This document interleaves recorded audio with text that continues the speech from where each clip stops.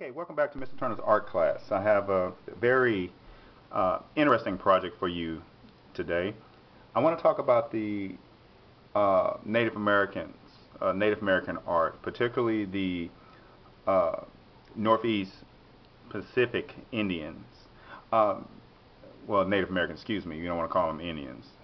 Their actual designation is Native Americans. So we are not talking about people from India. We are talking about the indigenous group of Indians that were here in this country. Since it's November, I just want to talk about their culture. Normally, in school systems, we talk about the Plains Indians. I think that's what everybody in this country, when they think about Native Americans, uh, it's always the Plains Indians, Apaches, stuff like that, Blackfoot Indians, things of that nature. But there were other groups. There's a lot of them. Now, the ones on the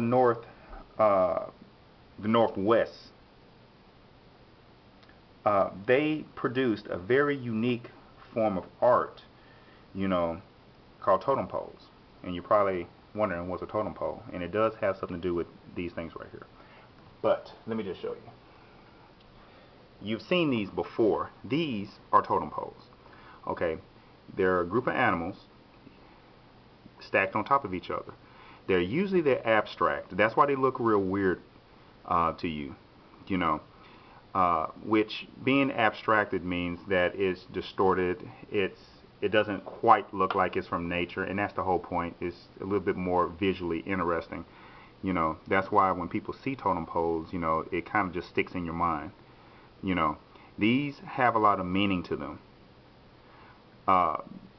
With regards to maybe either family, maybe telling of different stories, different legends, different tribal groups, tribe basically meaning their families and stuff. Sometimes they're markers, sometimes they're warnings, sometimes they're telling stories or legends.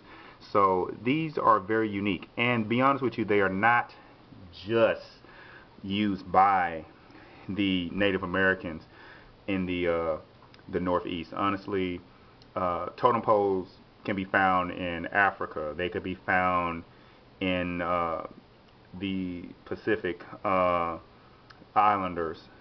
They can be found all over. And usually this is the usual characteristic of a totem pole. They are usually some kind of animals that are stacked on top of each other. So, what is your project? What you're going to do is you're going to make a simulated totem pole. What I have here are 4 animals.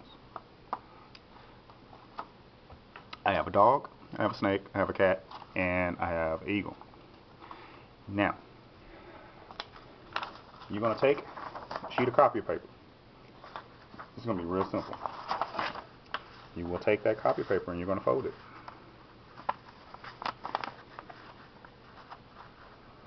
You really want to make sure that you have your creases. So have good creases, because I'm going to need you to interlock these. Those are interlocked. Now, in the middle of this paper, you're going to draw an animal. You're going to pick an animal that has some meaning to you. The kind of totem pole you're going to do is going to be called a crest totem pole. Crest meaning like a family crest. Like some families have like some kind of symbol that means something. If you think about your school, a lot of times you'll see like a little shield, and it might have like a little key, or it might have a little trophy or something alongside, or an animal or something of that nature. Those are crests. Okay, that's the school crest. Well, families used to have crests. Well, the Native Americans, they have a crest, and their crest was usually the totem poles. So it'll be these animals that would represent something with regards to their family. So, like in my case, okay, I have a dog. So what does that represent? Loyalty. That's what you're going to do. You're going to end up writing the word on back. Whatever that animal represents to you, you're going to put it on the back of that paper. We have a snake. This is a cobra.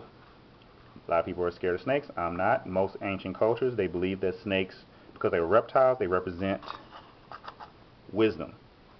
So you would write, again, whatever that animal represents, you're going to write on the back. I have a cat. Cats are very good about taking care of themselves. So I put royalty, because I see myself as royalty. Black king, to be honest with you. And I have my eagle right here, my warring eagle. Eagles are predatory birds that can fly very high in the sky. So I believe they represent ambitious, because I am ambitious as a human being. I'm always trying to succeed. I'm always trying to be the best at anything I do. So even in my art, I try to be the best and be recognized as the best. So therefore eagle. Now, the thing I like about the totem poles is like there is an order to the animals when they're stacked on top of each other. Okay, I'm just going to draw some on here real quick. Now, as far as the order goes, each animal there's a hierarchy. So, in other words, it goes by from the top, the highest animal, order of importance. So, at the bottom is probably the lowest of importance. So that's where we get that little saying like you the low man on the totem pole. If you ever heard anybody say that, basically it's saying that that person is not that important. The lowest animal on that totem pole is not important.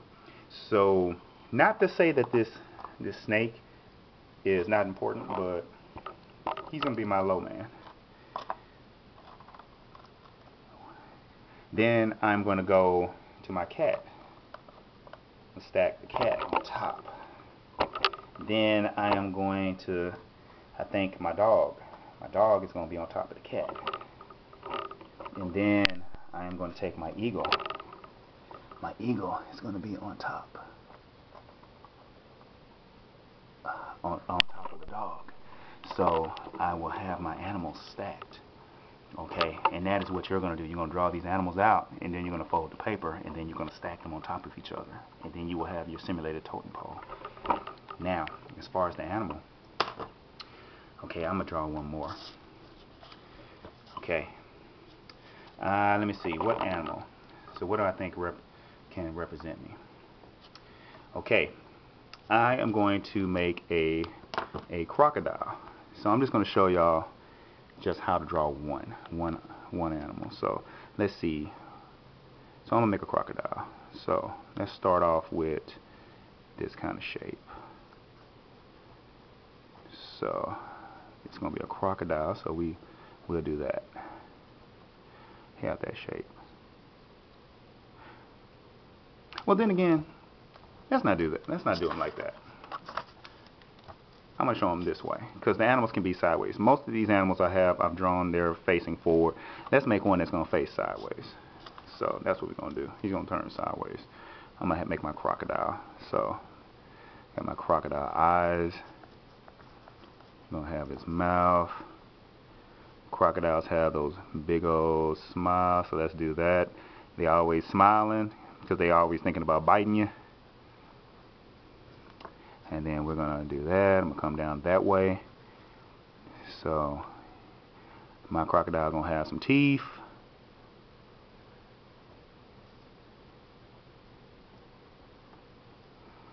Let's see. Let's go that way. There.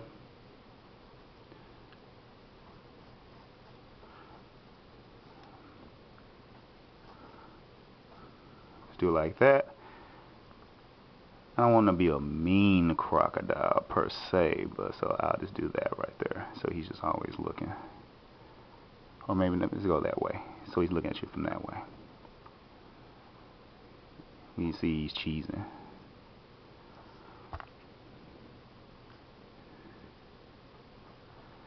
There we go. So we have our crocodile. And let's see, what else can I do to him? What else can I do to my crocodile right here? Okay, I know let's give him some little gums. We're gonna do that right there.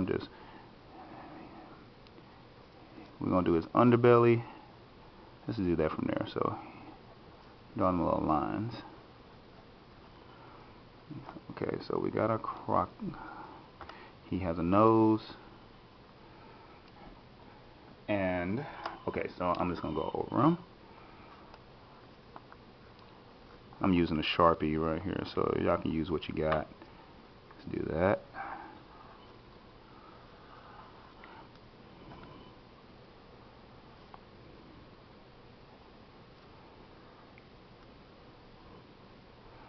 I'm gonna get his teeth.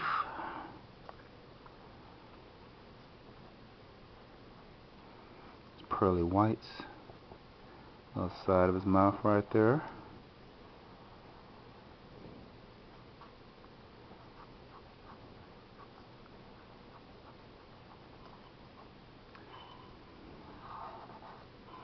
And you're probably wondering, why would I draw a crocodile and or a alligator?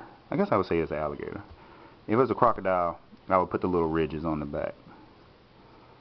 But he's an alligator. He's a Louisiana gator.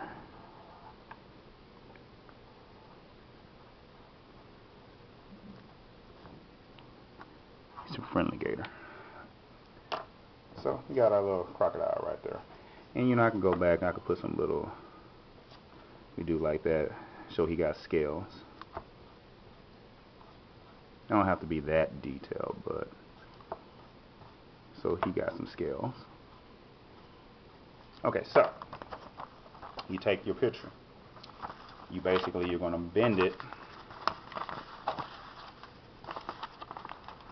and then we're going to open this up. You're going to slide that on the inside right there.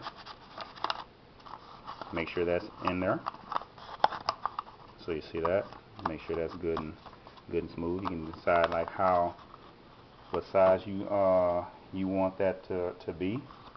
And now I have to decide on what does this represent for me.